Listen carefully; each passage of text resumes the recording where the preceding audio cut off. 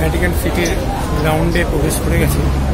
তো এই যে ভ্যাটিকান মিউজিয়াম, ওর ভিতরেই ভ্যাটিকান সিটি বা ভ্যাটিকান দেশ যেটা বলা হয়। তো আমরা ভ্যাটিকান মিউজিয়ামে ঢুকবো।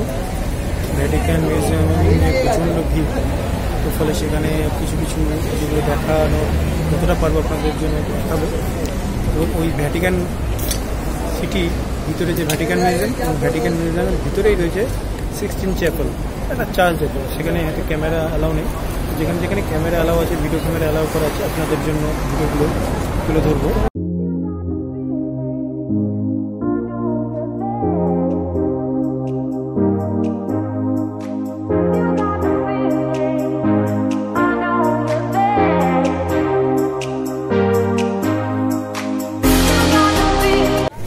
পাঁচিলের ওই পারেই ভ্যাটিকান দেশ, বিশ্বের সব থেকে ছোট দেশ। এই দেশ সম্পর্কে আপনাদের একটু ইনফরমেশন দিয়ে দিই। এখানে মোট লোক বর্তমানে বাস করে 500 মতো, এবং এই 500 লোকের মতো দেশের জন্য জায়গা বোধহয় সম্ভবত 44 হেক্টর এরকম সাবজেক্ট। এই যে পাঁচিল আছে, পাঁচিলের উপরেই কিন্তু একটা আলাদা দেশ, আলাদা পোস্ট স্ট্যাম্প ওদের আছে, আলাদা গার্ড আছে, এসবই আছে, ইটালির সঙ্গে পুরো আলাদা।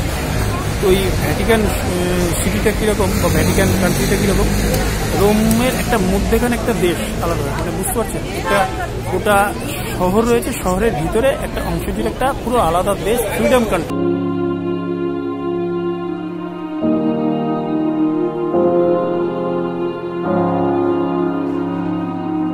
তো আমরা এখন ভ্যাটিকান মিউজিয়ামের মধ্যে এন্ট্রি করে গেছি।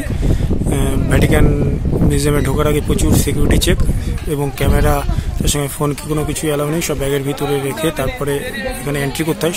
সেই জন্য এন্ট্রিটা দেখা যায়নি বাইরে, যাই হোক আপনাদেরকে এন্ট্রিটা দেখিয়ে দেবো কীরকম আসে। তো এটা হচ্ছে ভ্যাটিকান সিটির ভ্যাটিকান মিউজিয়াম, যেটা দিনে প্রায় কম করে হলেও 30 থেকে 35 হাজার লোক ভিজিট করে। এর এন্ট্রি টিকিট হচ্ছে অ্যাডাল্টদের জন্য 17 ইউরো এবং চাইল্ডদের জন্য 8 ইউরো।